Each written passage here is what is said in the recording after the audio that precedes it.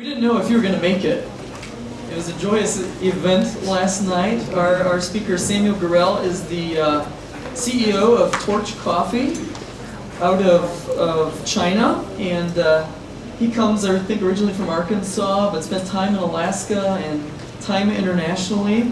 And the reason why I say it was a joyous event last night is because Samuel and his wife came to Chiang Mai a little over a month ago. We met then and had some interaction, but they came because they're expecting the birth of their 5th child. And he was born last night in the hospital. And Mom and baby are doing well, and they're doing fantastic. And Samuel, I think, got a little sleep last night, but I'm delighted that you're here, that you made it. This is dedication, so thank you very much, Samuel, for coming and being with us this morning. And Sam's going to talk about his reasons for coffee development and what he sees there. So please give a round of applause for Samuel Gurel.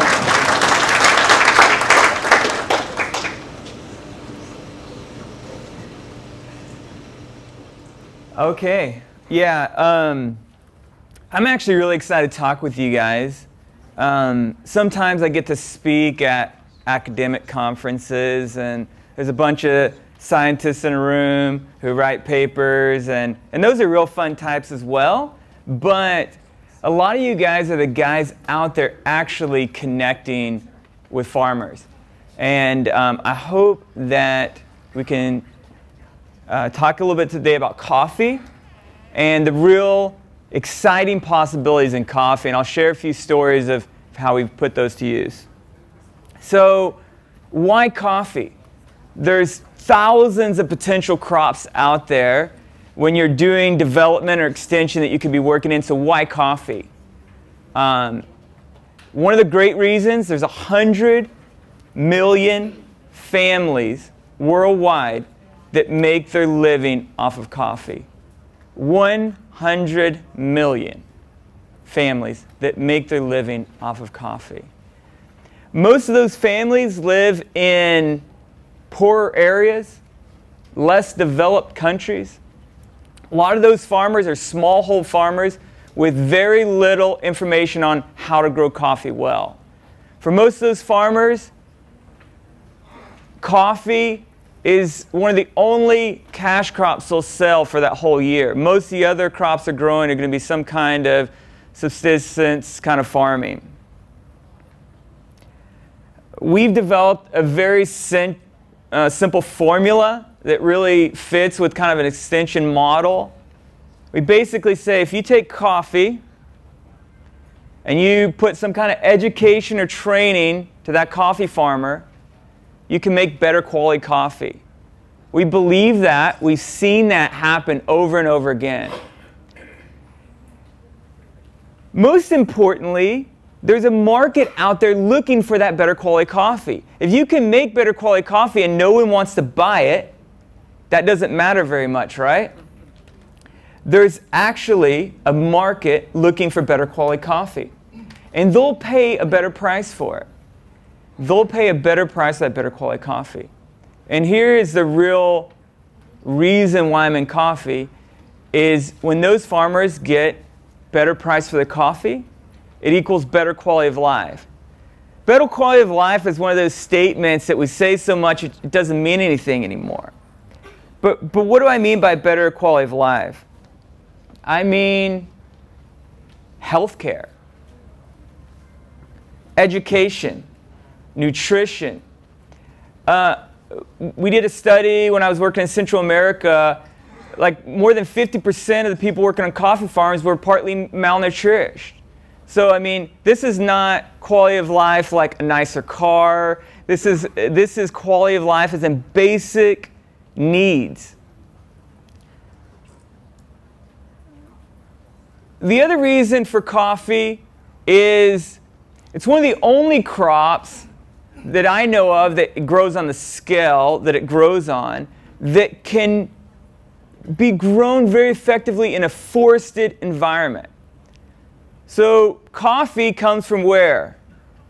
Highlands of Ethiopia, heavily forested areas. It's very well adapted to grow in forests. It's one of the only products that grows fine in full sun, although not as well.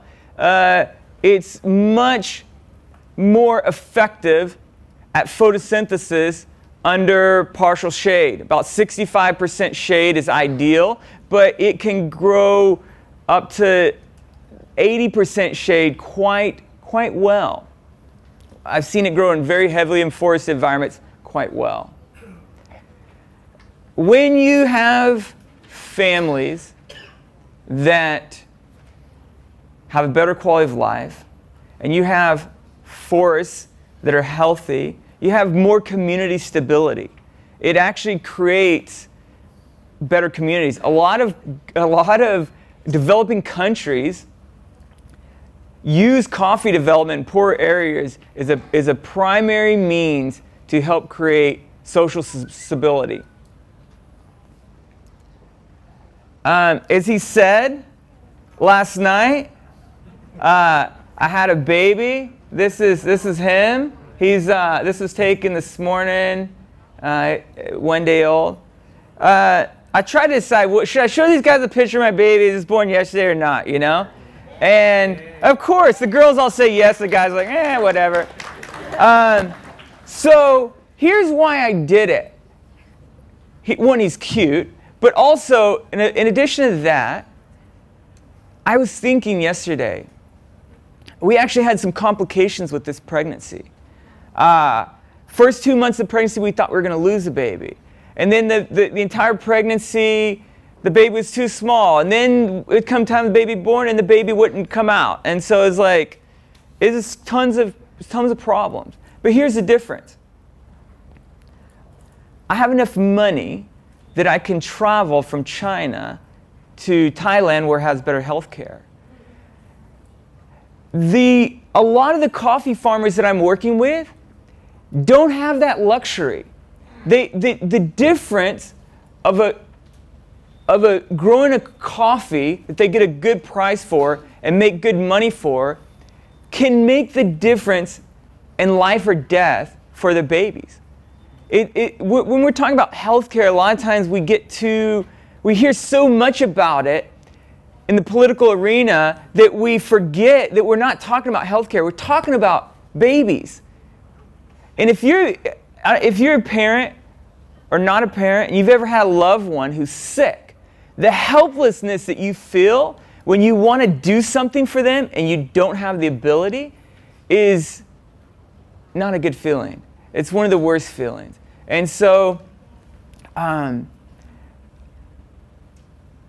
want to evoke your emotions a little bit this morning to get beyond the scientific sides of growing coffee to realize that what we're doing actually has the ability to change lives, impact lives, actually maybe even save lives.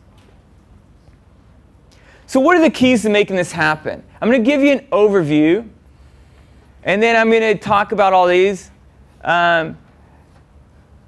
My first point, we absolutely, if we're serious about development, we have to get women involved. The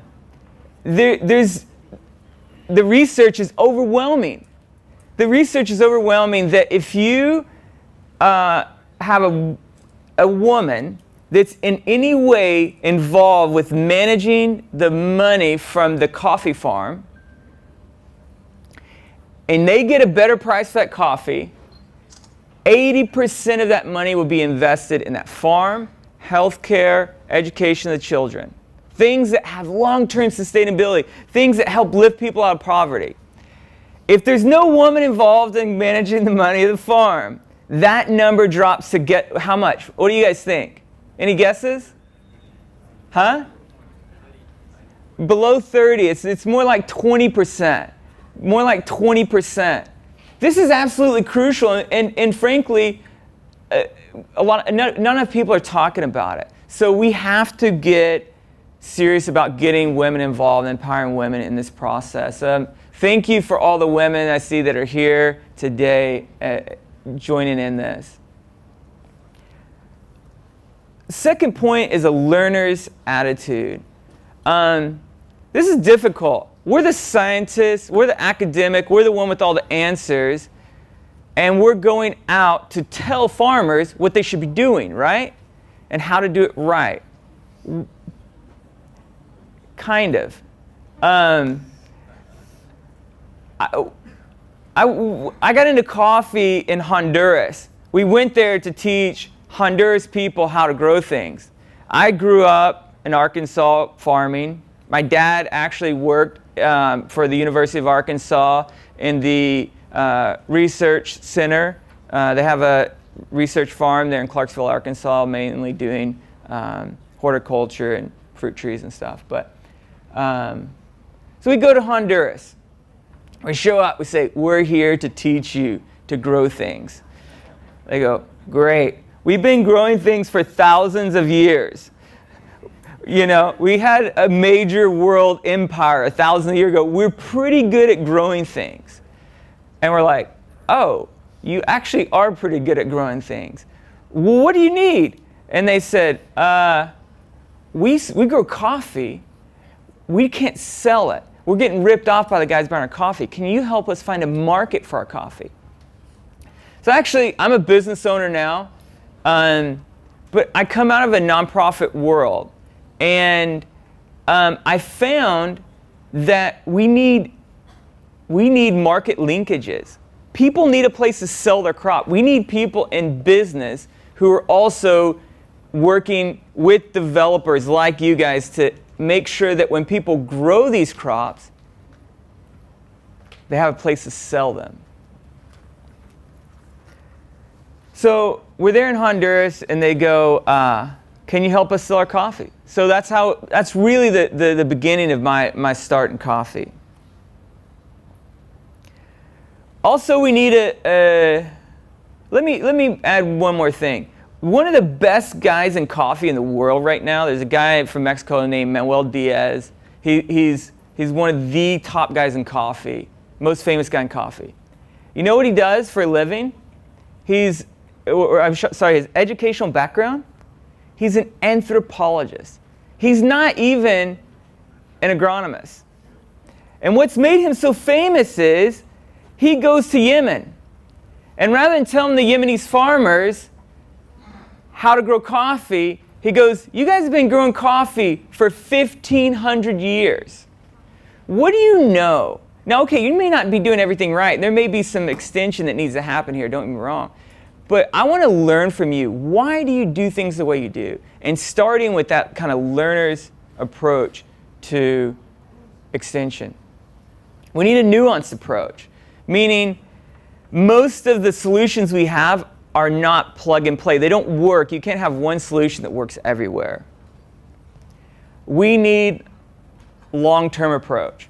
Unfortunately, agriculture, especially when you're dealing with coffee, you're going to have 3 to 5 years minimum before you can make many changes on a farm. You're going to need 50 to 60 years before you're going to really develop great new cultivars.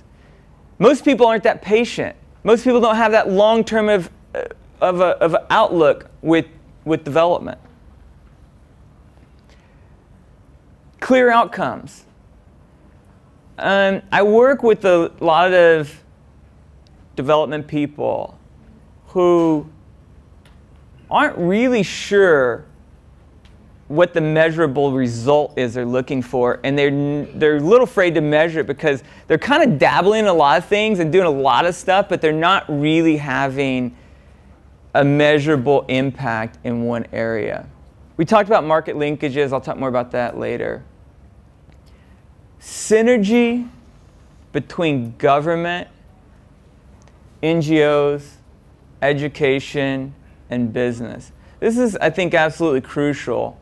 If you look at the countries that have done very amazing with coffee development, it's places like Guatemala.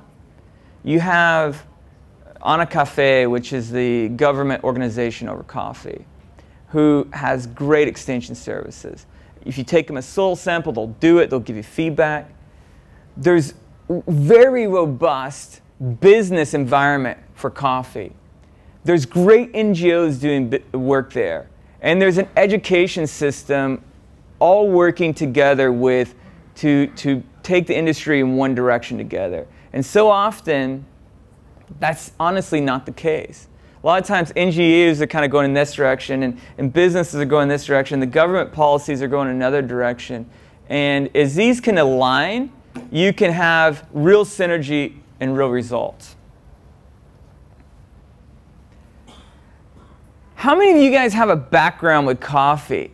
I mean, other than drinking it. How many of you guys like have, yeah? A couple of you guys? I'm sorry, I'm probably going to bore a little bit of you guys. I'm going to do a real basic overview of coffee to give some context for what I'm talking about. Because I feel if I don't build a little bit of a background, we won't really get what the whole point I'm trying to make today. So my main point is that coffee is deceivingly complicated. It's deceivingly complicated. We grew up drinking it. We feel we know the product. That's the problem with it. We feel we know the product. However,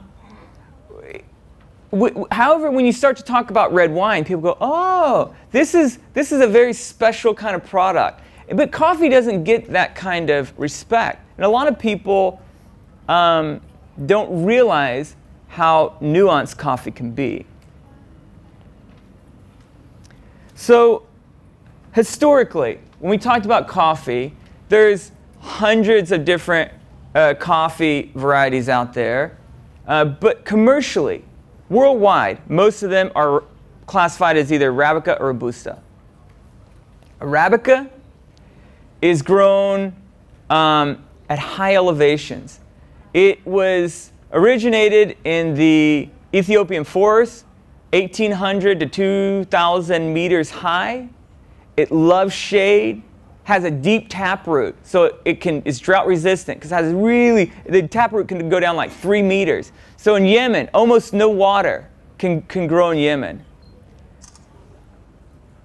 It's self-pollinating.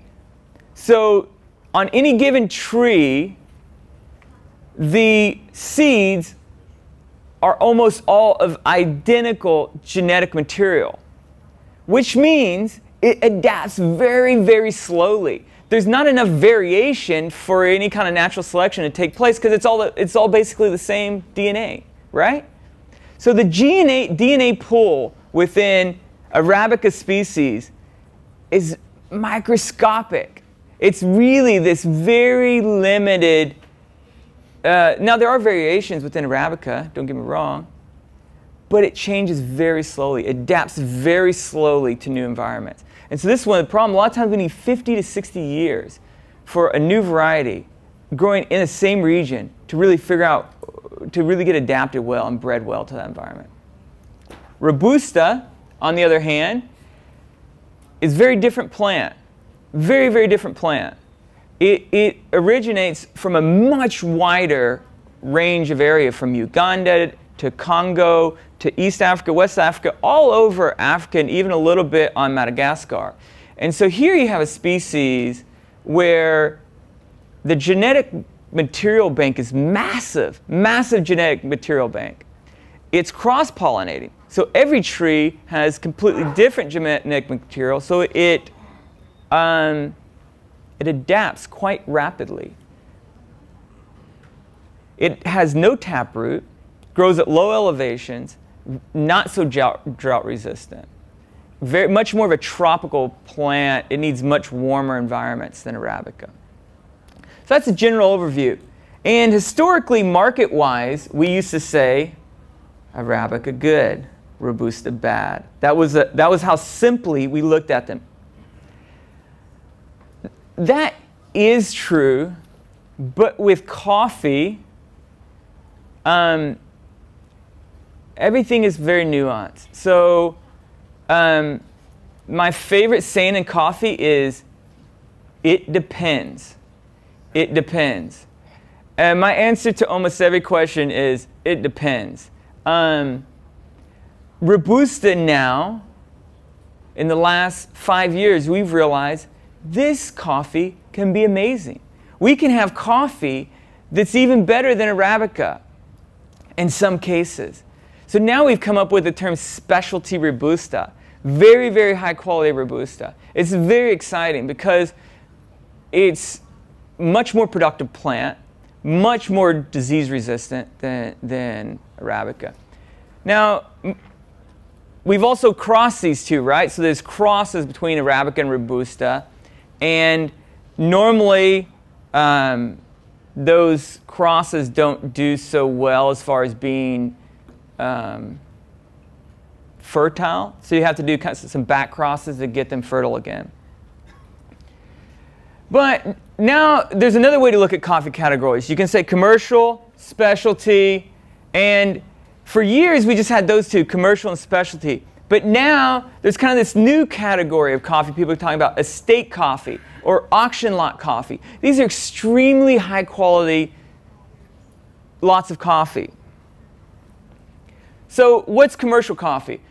Commercial coffee is priced at the commodity market. Coffee prices trade on the New York Coffee C, and commercial coffee trades on that commodity market. It's low quality, high volume, low margins. It doesn't taste very good, and it's usually inconsistent for quality.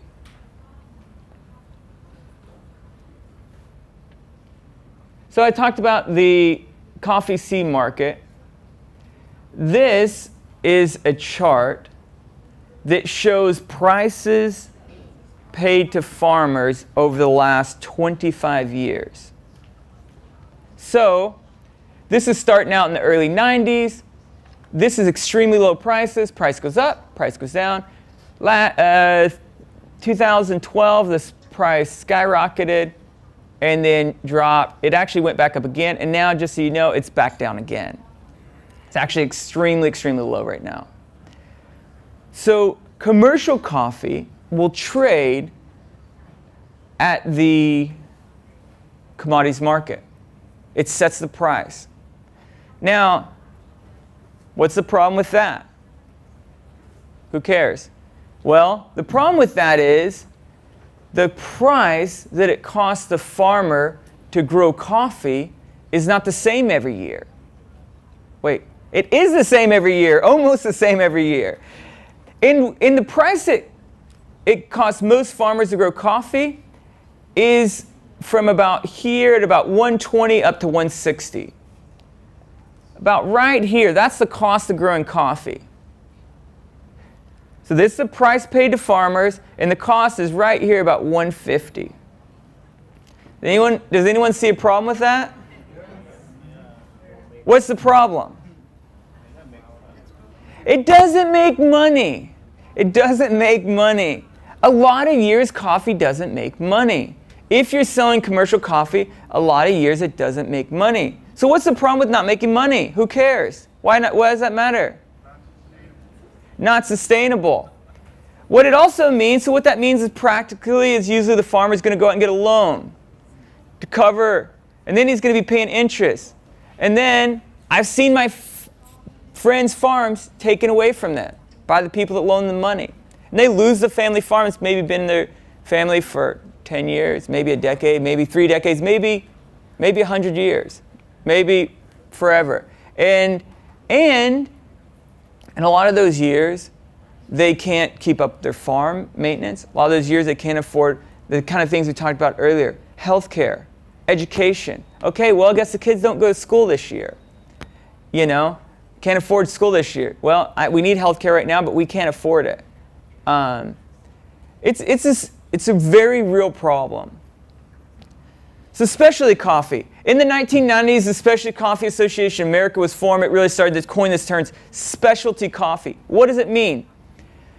It's also priced the commodities market, but it's at a positive differential. So we'll say, I will pay you coffee market C plus 20 or 30 or even 50 cents or maybe even $1. You get more than the coffee C, but it's still linked. So when the coffee C goes up, your price goes up. Coffee C goes down, price goes down, right? Better quality. It's consistent. The #1 requirement for specialty coffee is consistency.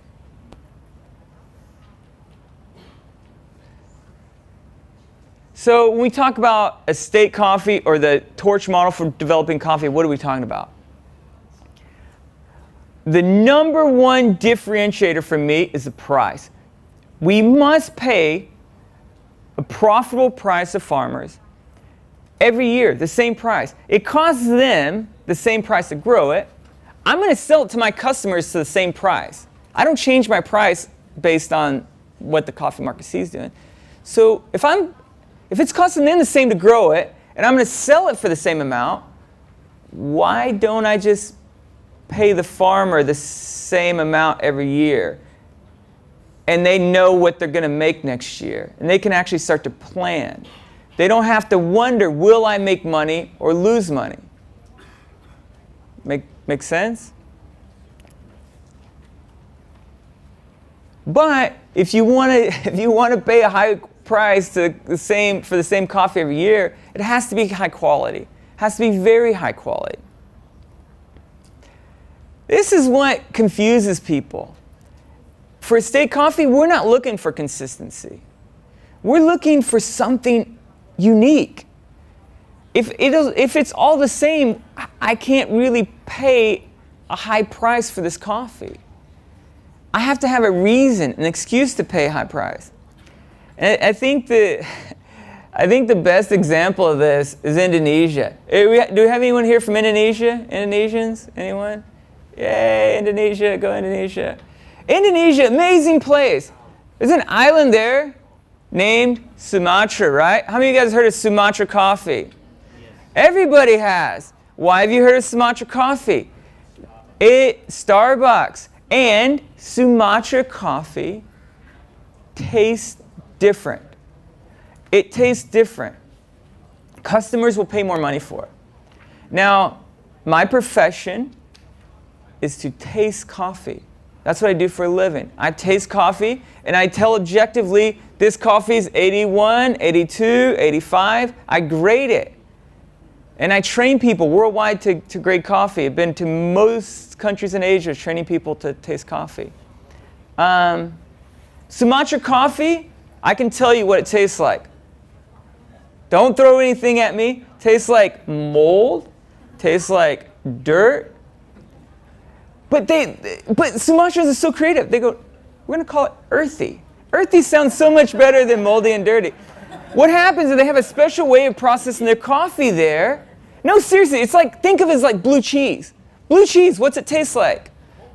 Okay, so some cheese company probably had a whole warehouse of cheese that molded one time. They're like, we're not going to throw this away. We're going to charge double the price. Now it's a specialty cheese, right? And so that's what the Indonesians did. They go, no, this is special. And I honestly, on one hand, I go, this is crazy. On the other hand, I applaud them for it. But it proves the point that customers will pay more for it. One, because it's different. Two, they like it because when I drink Sumatra coffee, I know it's Sumatra coffee. They just like that it's distinctive. And this is why it's hard when you're trying to develop and work in the coffee market is, I don't know if you noticed, we said specialty coffee must be consistent.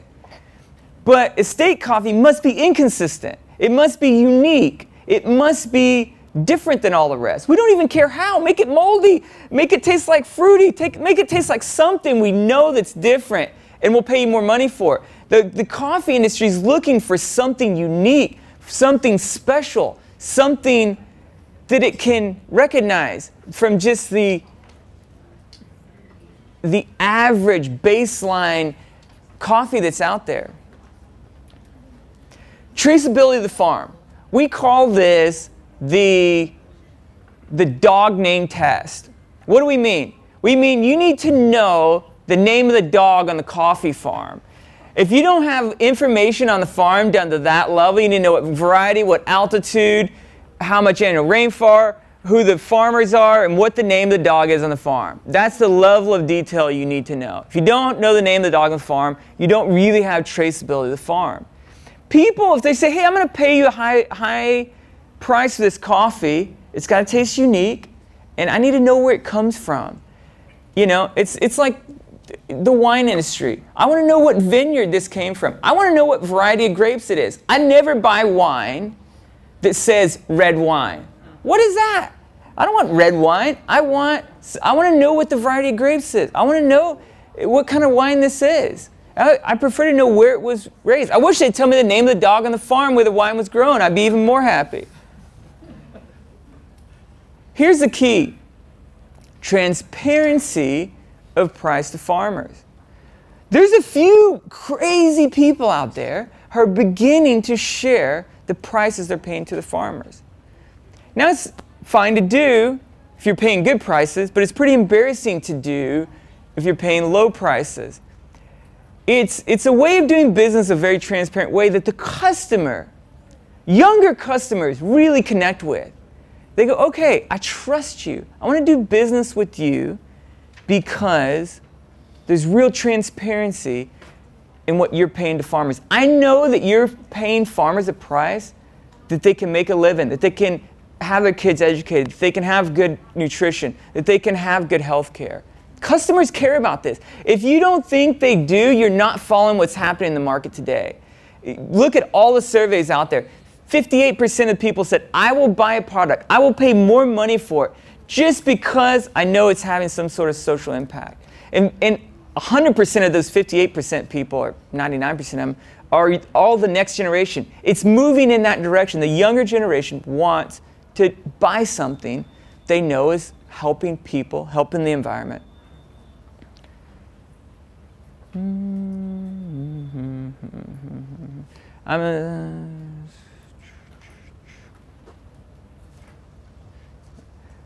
So, let me pause here for a second.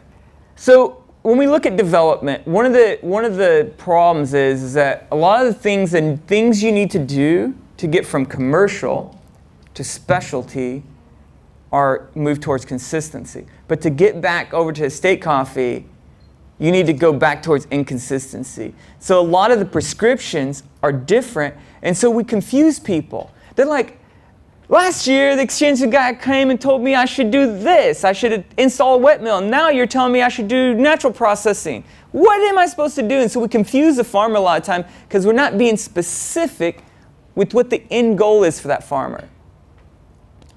I don't know why I have all the flipping arrows. This was interesting. Okay, so this is not very clear. This says 300. Coffee's price per 100 pounds. That's $3 a pound. We have set $3 a pound as a benchmark. Fair trade is right about here, $1.14 a pound. And the price to produce is just slightly more than that fair trade, which doesn't seem very fair to me, but I'll be honest, I don't bash fair trade. A lot of people say fair trade is bad. Actually, they're the one who got the conversation started. They did a lot of great work. But we try to pay $3 a pound. We're committed to this price, $3 a pound. This is the price paid to farmers. Farm gate price, $3 a pound. This is the average coffee C.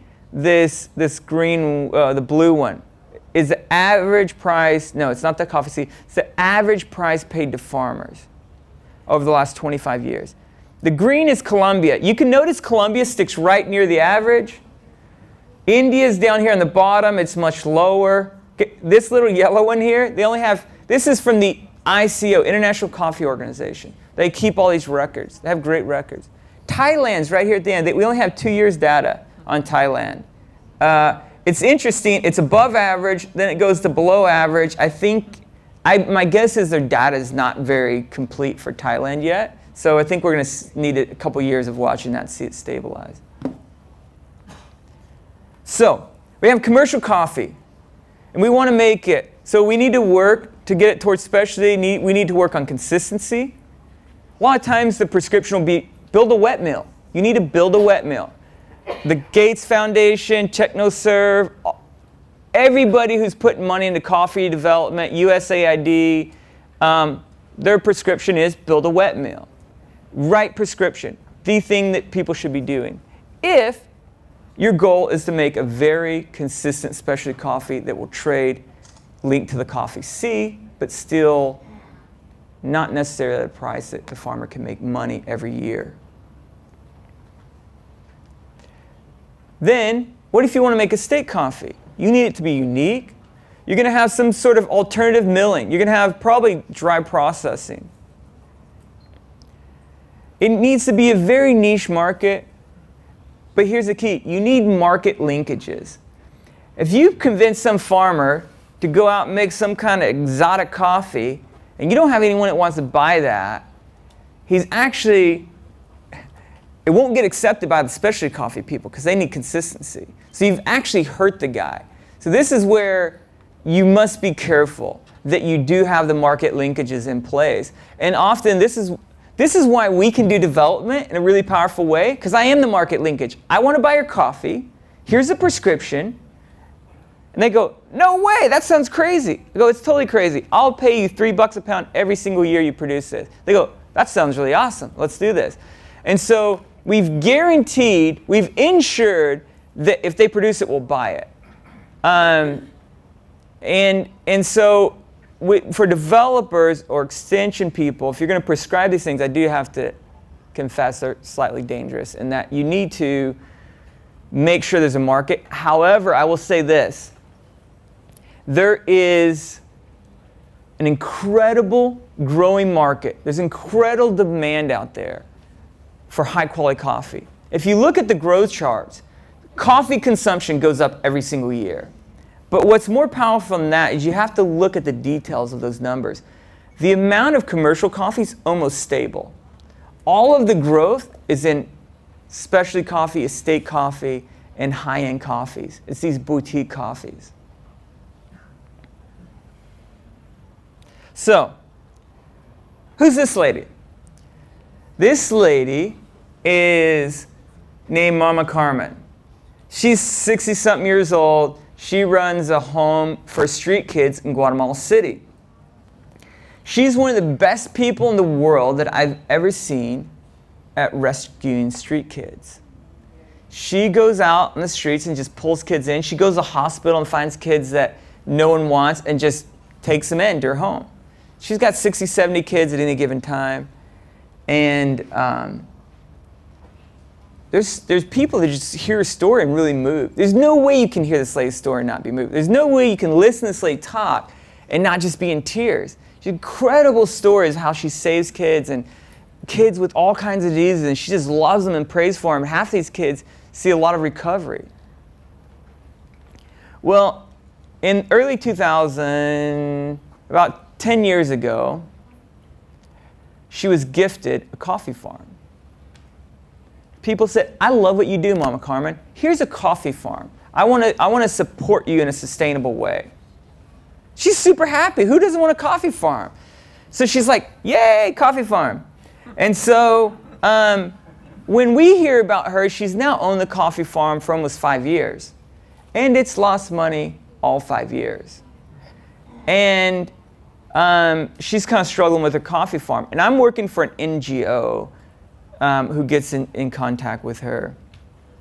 And so I'm meeting with the agronomist who just went and visited her farm. He's actually an extension agent for University of Arkansas.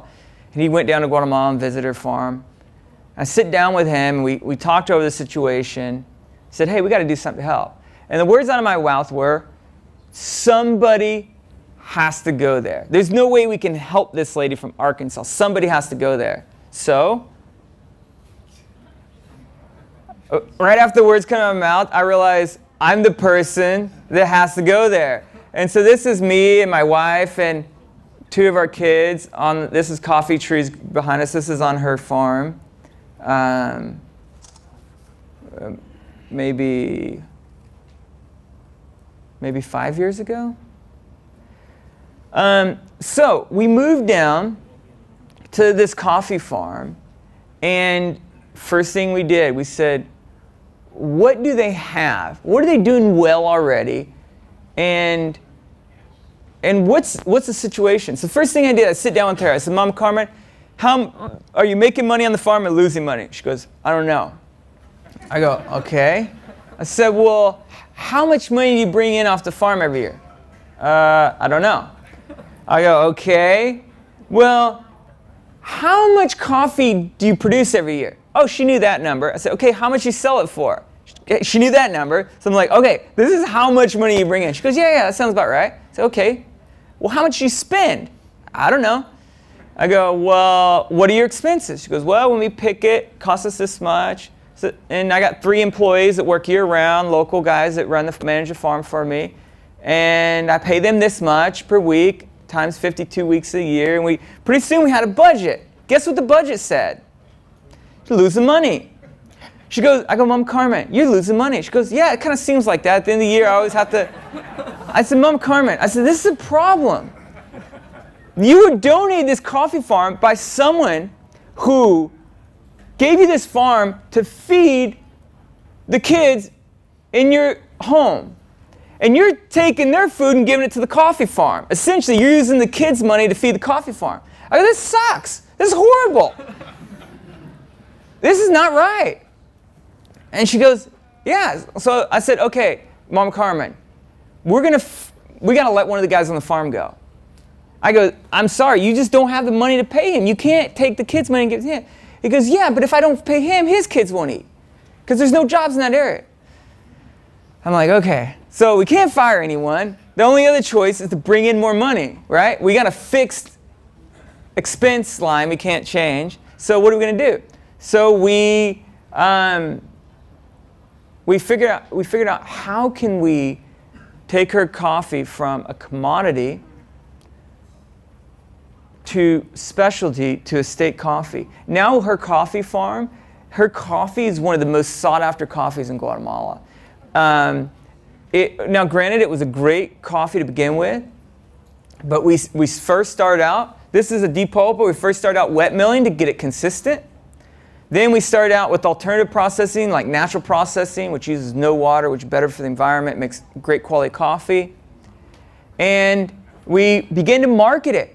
And we told the story, the name of the dog on the farm. We told the story of Mama Carmen and what she's doing to help people. People go, I want to buy that coffee. And I'll pay you, I don't care the price. I'll pay you the price for it. So we were able to guarantee her a set price every year for that coffee. We started exporting it. These are the kids who grew up in the orphanage and the home for kids. And this is the home we lived in. The kids would come out there.